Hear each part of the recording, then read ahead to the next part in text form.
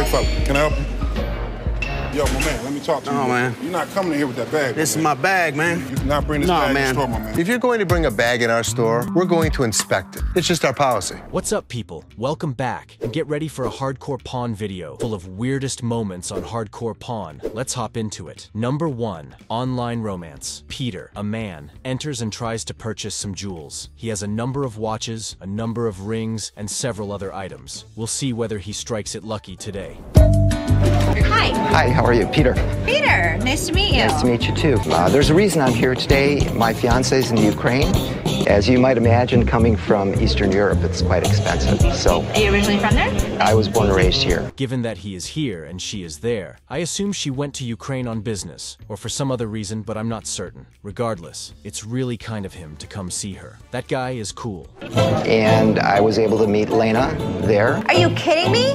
Get a mail-order bride from the Ukraine. I went to see her for the first time, and we knew very quickly, and we got engaged. And Oh, so you've been with her since? yeah, twice. You've only been with your fiance twice? 10 days each time. I can't believe this guy was so open to tell me about his sketchy relationship.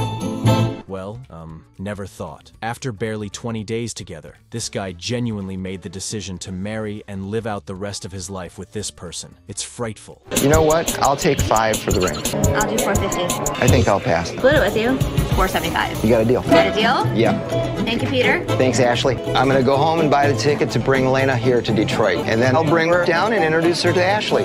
Yes, I don't believe introducing her to Ashley will be a very good idea, especially since, to be honest, she refuses to give to Fs. You do you, boo, but be sure you do it somewhere else. Number 2, drunk guy. This man walks in wanting to sell or pawn a ring. It's a freaking gigantic ring. It can fill the whole fist of a toddler. But this man seemed really weird from the get-go. I wonder why. This guy smelled like a brewery. Okay. How much did you want? I'd like $500 for it. Why? Why? Because I need it. Yeah, I get got you. 2 DUIs and I got some fines and I need it. Well, if it was gold, I'd give you more than 500, but it's not real. Ope, I really like his sense of self-importance, providing Leslie with some rather foolish responses. You just got it, and we know it's a ring. Oh God. Problem is, I can't give it to you if you don't got it. I need $500 for it. I'm sure please. you do. You got to give me something for it. I can't give it to you, I'm sorry. Give it to me anyway. Man, you can give me something for it. This guy was drunk. Yes, he was drunk. This dude really irritates me. I mean, really, why would you walk up to the shop intoxicated and attempt to sell your fake ass shit? However, was I the only one who perceived a threat? I ain't leaving here. Man, get away from me. Yeah, let go of me! Let go of me! Let go of me! He was screaming like a little child. He lucky my mom wasn't there. He probably would have got his ass whooped.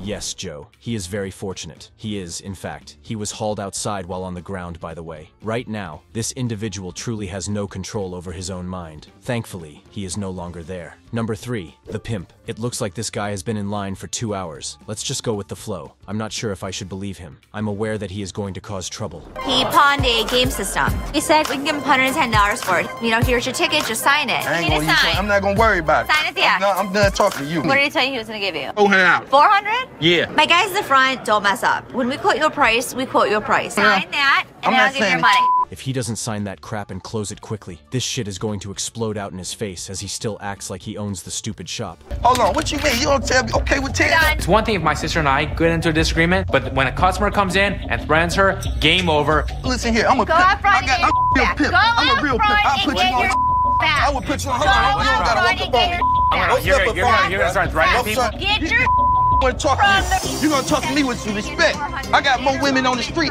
out here hustling. The guy on the streets is Pimp D. His ladies are on the street. That's precisely where he'll be heading in a few minutes. Never threaten Ashley, either inside her store or out. How y'all gonna put me up out this motherfucker, man? You feel what I'm saying? I know you just doing your job, big dog, but I drive motherfuckers with BMW, man. I ain't no bullshit. If you was a pimp in the pawn shop, well, maybe it's time to upgrade your bitches, because they not bring you a whole lot of money. Here you go, sir. Yeah, see, that's all this $400 game system. Thank you very much. All I asked for was $350. We appreciate it. $400, Thank you. man. Just see how infantile he is acting. Who is Pimp? I see no prick at all. Anyway, this individual was truly cast aside and returned to his rightful place, and I'll make sure to welcome him back and eject him if he dares to return. Number 4, pawning laptop. This woman walks in wanting to pawn her laptop to get her son into a technical high school. Honestly, bless her heart. That shit is really sweet and thoughtful. Let's see what happens.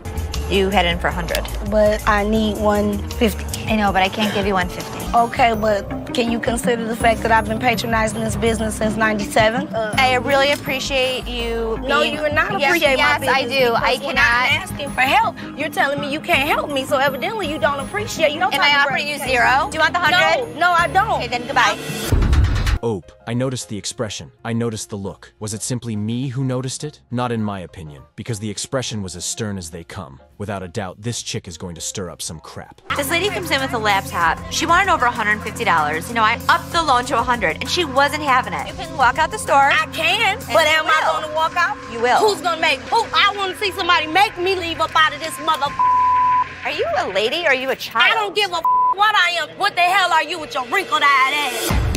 No, she didn't. She did not just treat Ashley with such disdain, but she'd best not play that prank on us again. Ashley herself is going to boot her ass out of the store. And don't think that you won't, because all I gotta do is make a phone call. You know what? Wait. Get out. Don't touch me. Do not touch me. I've been patronizing this business since '97. You have an English degree, right? No, I don't. Yeah.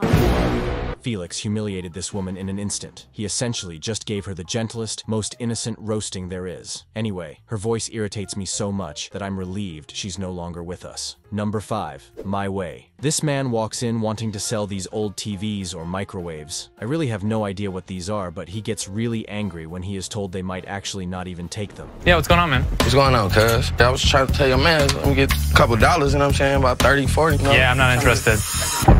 Damn, y'all ain't trying to look out at all. And then you got cuz. You know it's outdated. You got Pop standing behind me. What's up with that? Nothing, you're just causing a scene. On that bum. Listen, mother, don't be throwing the at me. You understand? This man became extremely irate for no apparent reason. They've made it pretty obvious that they're not interested. So why in the world are you kicking about, you know? Hold up. Tell him bring my out. What up, though, cuz? I'm up here at this mother alone. Take your hands off my mother. I don't care how old I am. I'm never too old to beat your ass. American jury. Don't try to stare me down either, because y'all got to close. Just what did you say? Hey, mother trucker, really? You already make a lot of trouble in the store? I'll make sure to come down from above and give you a lesson if you continue doing this. Y'all ain't try to step up like they was some players. They ain't really in my ball game. I'm in for real. I'm up. This mother thought he was a badass. As you can see, I'm a badass. You really are a badass. Nobody storms into the shop and begins hurling objects and making threats at the ridiculous proprietor. All right, so you'll be treated like the beast that you are? Number 6, golf clubs. A man comes in angrily confused because a worker would not want to actually take these golf clubs. So he went to the manager to see what he could do. Good luck, Les. But what's wrong with him? How much did you want for him? At least 150. I can go $10. $10 for all these clubs? All of them. Dad, let me see a manager, man. Hello? Let me see a manager. That don't make no sense. I'm a manager. You're not no manager, man. This is Joe, the manager. Who, him? Out of here. So y'all playing games. I just want to see a manager. That's it. You're not going to give me no crackhead price. And here I was thinking, really, this man assumed Les was the manager, so he went to him to find out why these golf clubs weren't working. What a moron that man is. You're not gonna play me like no crackhead. Follow me. Don't touch my golf clubs. Whatever. You gonna give me my money. I ain't going nowhere until I get my money. I want my 150, I know that much. Do you want to keep your 50%? I swear, at this point, you're truly digging your own damn grave. To begin with, this isn't even your money. Go out of the store now, please. Here! You! Give me my money! That I go. Okay. Don't put your hands on me. We figured you would. Look at how big he is, and look at the size of me. But you know what? At the end of the day, I ain't scared of nobody. What he did know is how to get thrown out of a pawn shop. Though he truly feels like a beat, he wishes he had the might of one. Come on, we all witnessed his intimidation, right? Was I the only one, or what? Number 7, phone call. This woman doesn't have her ticket, yet she proceeds right to the window believing she pawned her microphone. Furthermore, there's another major issue we have. Look into this. No problem. I will find you a minute. We give the customer a buy sheet or we give them a pawn sheet. It is not our responsibility once they leave the window. She didn't look at the piece of paper she had when she walked walked away, so she didn't know she sold it. That's her fault, not ours. She sold us the merchandise. Now she's back a few weeks later, wanting her merchandise back. It doesn't work like that. How could she be so ignorant as to be unaware that she had sold it rather than pawned it? I realize that I'm often in awe of people, but this woman is the height of foolishness. Ma'am, you have to leave. I'm not leaving. I'm not leaving. You have to leave. Come with me, No, please. I'm not leaving. Ma'am, come with me. Back up. Nobody threatens me without a response. My response was, get off the premises. Ma'am, you need to get up. I'm not getting up. Get up! No! This woman is about to learn a very hard lesson. She's actually threatening them now. Really, she answered a phone call that she thought would be helpful, but it would be her last. Nobody threatens me without a response. You gonna handle Tell me your what ass. that means. You gonna see when you get up here. Just wait right here with Bring me. him. You gotta go on. I'm not going nowhere. I'm not going nowhere. No problem. Bitch, move. I'm probably mad too, you know what I'm saying? If some eyelashes weighing her head down, ooh, I'm mad. It seems that others have also noticed these eyelashes, don't they? It hurts for me and her eyes to simply look at this stuff. At least she moved on and is no longer dealing with such nonsense. Number 8, the bag. A man walks in almost immediately with the biggest bag I have ever seen. Oh, and by the way, it appears to be pointless. Big fella, can I help you? Yo, my man, let me talk to you. No, man. You're not coming in here with that bag. This is my bag, man. You cannot bring this bag in the store, my man. If you're going to bring a bag in our store, we're going to inspect it. It's just our policy. Les, you're exactly right. Do whatever needs to be done, my guy. Because if you don't, this trash is going to explode in your face. Come on, man. Give me this bag. What do you think I'm doing? Give me that damn bag, man. Mother. Give me that bag. Give me that bag. The next thing I know, this guy bolted like a son of a bitch. What do you think? I'm not gonna unzip the bag and look inside? To be honest, he was hanging onto it by a thread. However, enough of this absurdity. Dude, just face him and quit hiding behind your words. Well, at least we will know now. Oh my God! What the hell? Holy there's a man in there.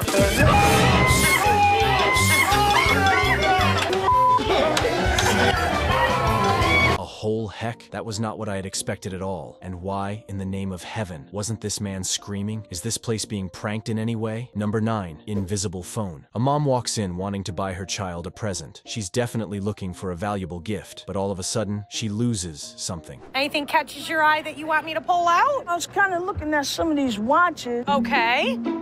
Where the hell is my phone? Something wrong? Yeah, my phone. Did you take my phone? Take your phone. There was never a phone on the showcase. Look, I ain't crazy.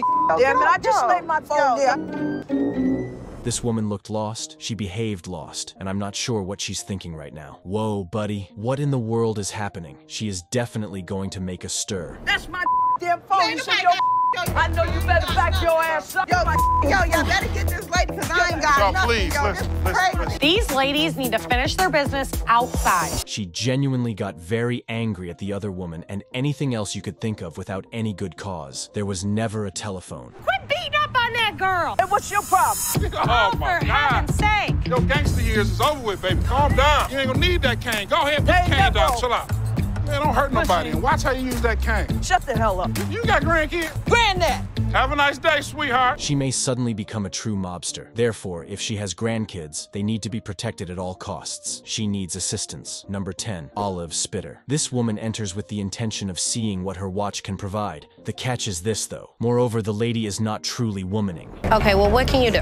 To be honest, I'm really not interested in them. You see how it's faded in the back? It was scratched on the crystal? I mean, but what's the real point? So you're saying you can do nothing with the watch? It's just nothing that I'm gonna be able to help you with. Really, this woman doesn't comprehend anything, does she? Your watch isn't even functional, girl. The purpose of a watch is to show the time. What is the current value if you are unable to? I don't have any money to get back and forth home, so unless you're going to leave your job and take me home, then you need to do something with that. I'm not giving you anything. There's nothing you can do? What are those? Olives, why you want? I don't want any. But you.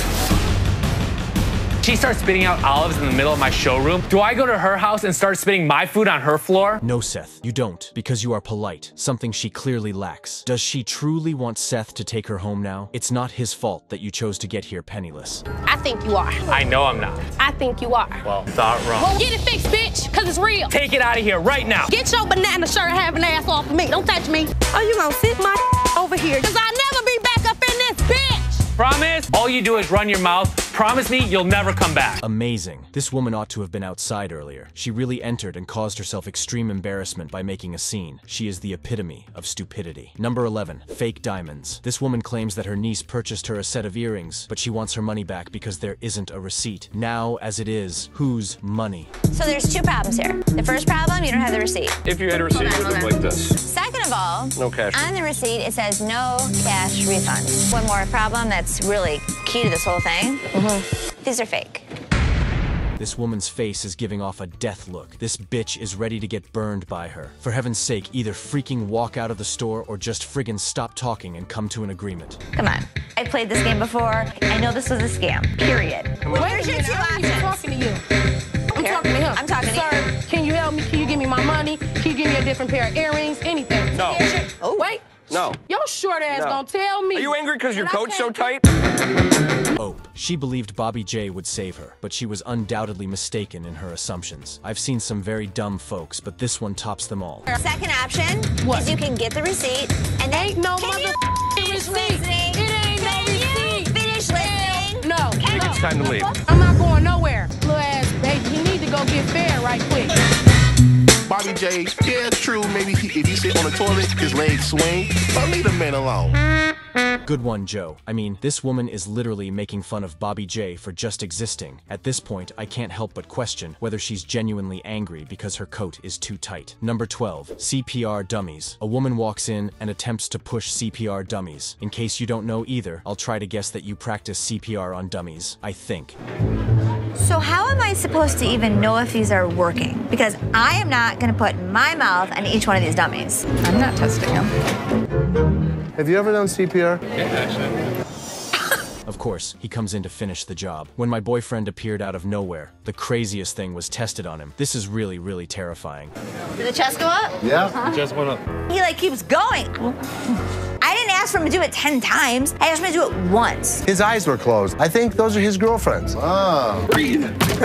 Now I'm going a little faster than I should. There's timing in between. We understand. We just wanted to make sure that the chest went up and down. Indeed, he did find it really pleasing. Yes, Leslie, he really does think that's his girlfriend. My man, you really did show us how to do CPR and much more. Thing is, these are 2 years old. I think it's a fair deal. Okay. Thank you very much. Thanks, Les. CPR kit, $100 buy. If she thinks we're gonna sell these, she's a dummy. Well, the good thing, Rick don't have to worry about a date tonight. Wonderful, Les. Rick just knows he's spending the entire night on a date. I'd like not to even consider what he might do on his date.